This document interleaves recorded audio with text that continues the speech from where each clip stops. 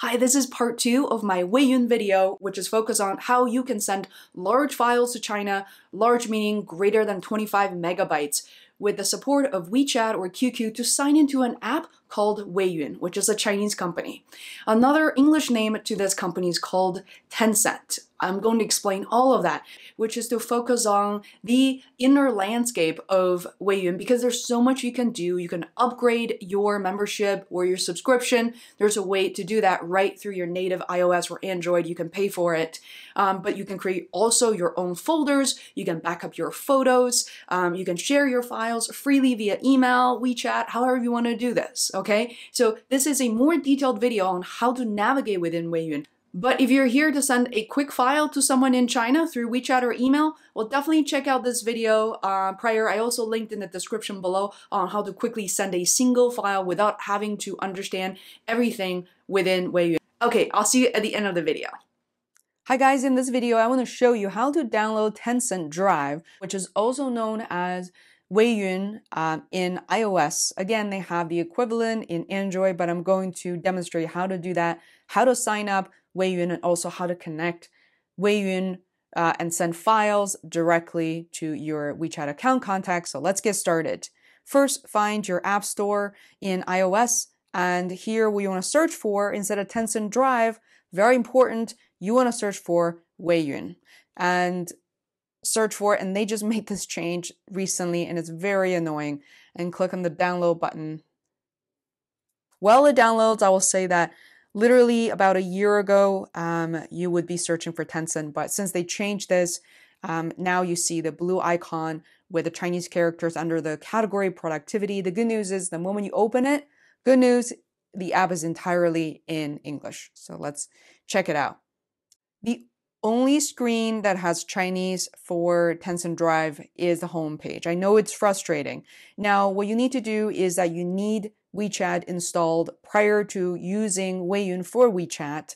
So if you haven't installed WeChat, please go ahead and do that. And in the description below, I've listed for you step-by-step instructions on how to do it starting in 2019. The reason is you do have to go through more security questions and verifications before you're able to create your account for WeChat starting in 2019. Now, assume you just did that. The alternative option is, as you can see, the blue icon is QQ, which is also another very popular social media app in China. But here I'm going to use WeChat, which is the green button. Let me press on that. Give it a second. When you first come in, there's all app permission screens. Again, good news, all in English. So would like to access your photo. I'm going to say yes because I tend to upload photos and videos. You know, those are the really large files I tend to want to share. So I'm going to say okay. And the next question is, do you want to automatically back up albums and the files that you have in Tencent Drive? My answer is no, because I do use many other apps such as, Google Drive and also DropBox. So I don't really need to rely on this. Now you're in. So next, I want to show you what you can actually upload and add to Tencent Drive.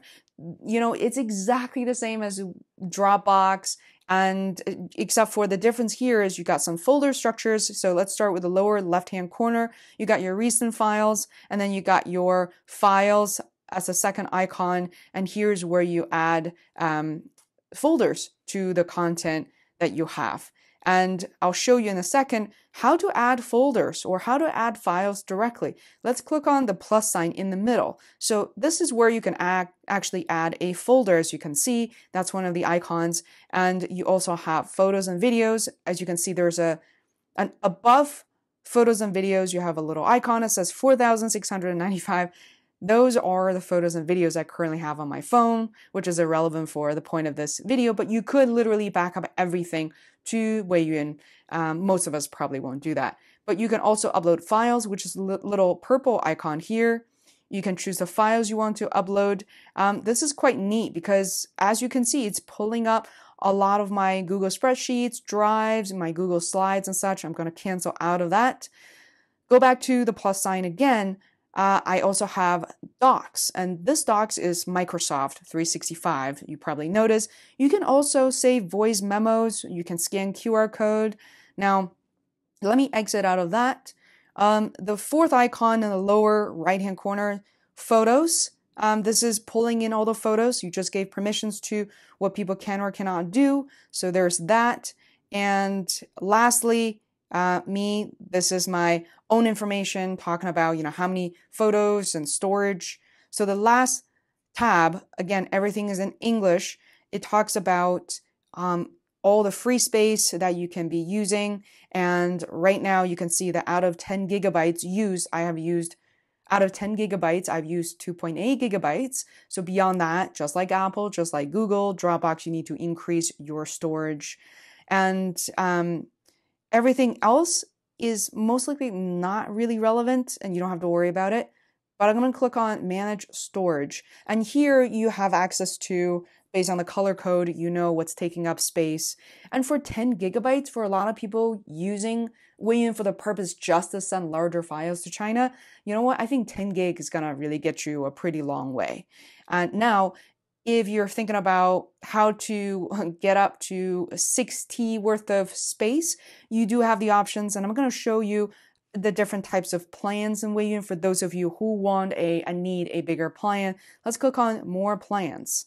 This takes a second to load up. And first is what I have, 10 gigabyte of space for free. And what it says in the Chinese characters, it's forever free, basically.